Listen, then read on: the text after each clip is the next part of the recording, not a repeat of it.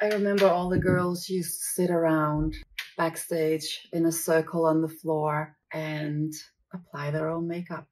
I remember Linda was one of the girls that was really good at it, very professional. I guess she was my first sort of makeup teacher. I really love a very sort of sun-kissed look. I used to have very strong eyebrows made and also have maybe up to 4 pairs of eyelashes glued on, which gave you very sleepy eyes, but it was a beautiful, intense look for editorials. I'm definitely a red lip girl.